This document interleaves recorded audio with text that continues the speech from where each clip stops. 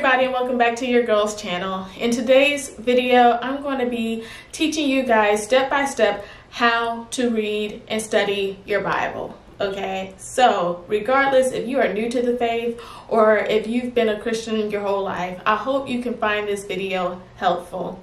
So starting off, get you a paper Bible.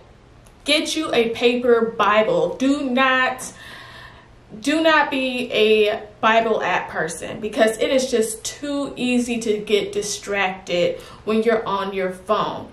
You know, real world example, you can be on your Bible app reading your Bible, you finna press deep, you finna really unlock that revelation that God has for you. The next thing you know, ding, you got you a notification. Now you're tempted to go over to your email app, and next thing you know, you start scrolling on your email, then you move over to Facebook and Instagram and TikTok, and the next thing you know, your whole Bible study is just thrown off. Okay, it happens that quick. So get you a paper Bible. That way you can put your phone on the other side of the room and you can really focus on what you need to focus on in that moment. My next piece of advice, get you a notepad to write down any notes, prayers, revelations, anything. Get you a notepad, okay? Write down your notes on the verses that stick out to you, okay? If you do not want to have a bulky notepad, get you some sticky notes. Jot down what sticks out to you, prayers, whatever is going on in your life in that moment. Jot it down on that sticky note and just stick it in your Bible. That way you'll always have it with you, all right? The next thing you'll need is a highlighter. You'll need you a highlighter to highlight the verses that sticks out to you, okay? And that really applies to your life and the situations that you're going through. The next thing I would advise, get you some pens. Pens. Different colored pens. That way you can mark up your Bible, you can write in the margins of your Bible, you can underline things, circle things, really make it fun and make your Bible reflect your personality, okay? You can really personalize your Bible when you have different colored pens. And plus, for me, if I have some good pens, that's motivation to me to write, to underline, to study, to do all that good stuff. That's how I've always been for anything, not just Bible study, like schoolwork, anything. If I got some good pens, that's motivation, okay? I don't know about y'all, but that's motivation for me, okay? So get you some good pens, y'all. So going over what we've gone over so far, get you a paper Bible, get you a notepad or some sticky notes, highlighter, and pens, okay? Now, the next piece of advice, you can have the Bible app. I'm not against it, because in the Bible app, you have other resources, okay? So you have different translations, and you can compare and contrast different translations to what's in your Bible. So the Bible app really do come in handy if you feel like you can stay focused, okay? And when you get your paper Bible, please get a translation that you understand. I would not advise starting off with King James if you are a brand new Christian in the year 2022. Get you a simple Bible that you can understand. My Bible, first of all, is pink. It's my favorite color, so that right there reflects my personality. And I got the New Living Translation. Y'all can see if it will focus. Yes, this is the kind of Bible that I have, and I love it because it's very clear, plain, to the point, and I can really understand it, and I'm not trying to decipher what the scriptures mean, okay?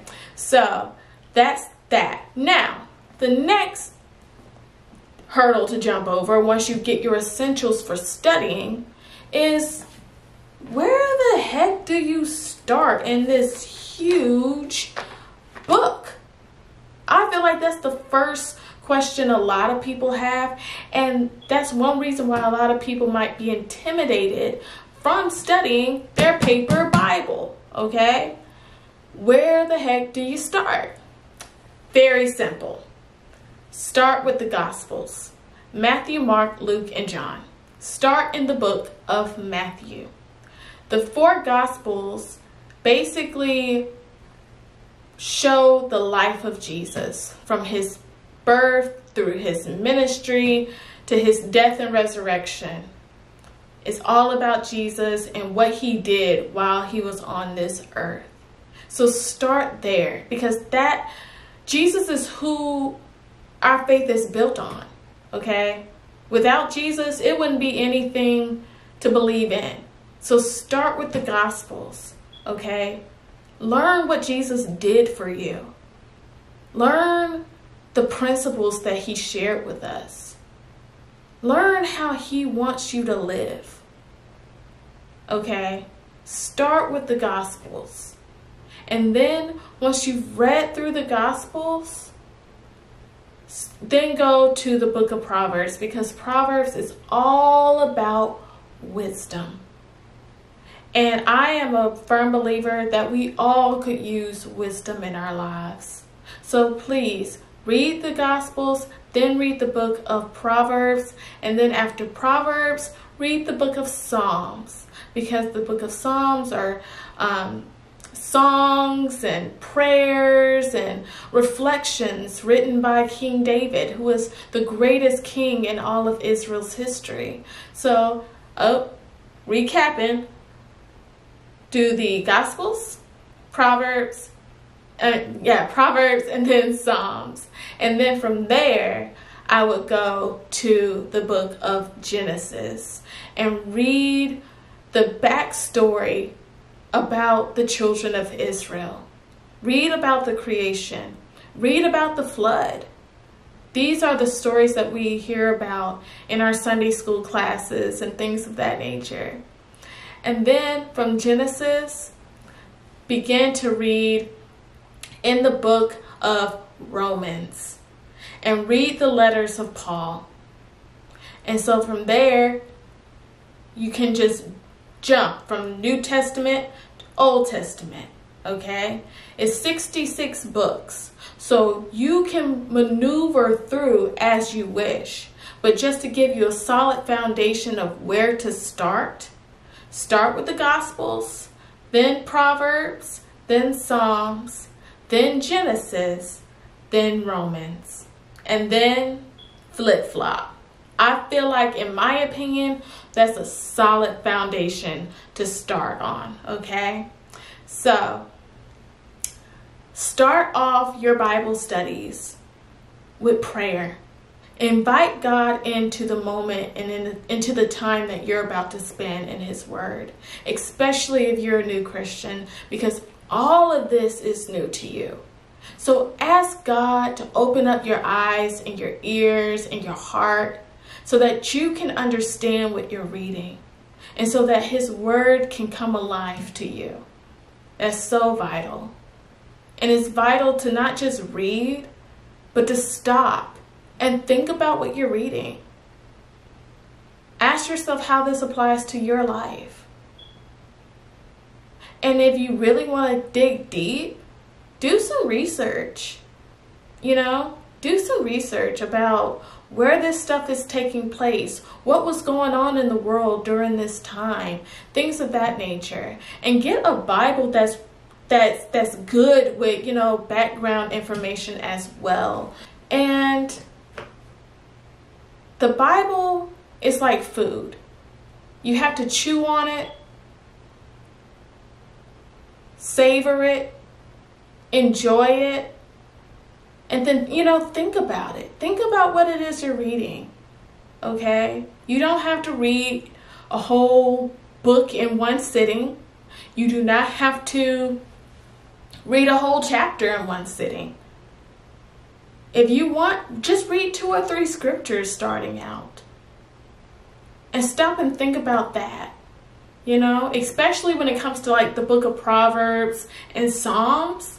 Yeah, those are books you definitely can take one verse at a time if need be, okay? So don't rush through your Bible study. Make sure you have privacy and you're studying in a quiet place. That way you can concentrate and you're not, again, easily distracted. And if you're doing that, then you'll be able to retain everything so much easier and so much better. Okay? So, that's really all I have for y'all. I really hope that my tips help you guys. If you have any tips on what you do to study the Bible, please leave them in the comment section below. I would love to hear what it is you do in your private time with the Lord. Please do not forget to like, comment, and subscribe to my channel. And I will see you guys in my next video. Bye.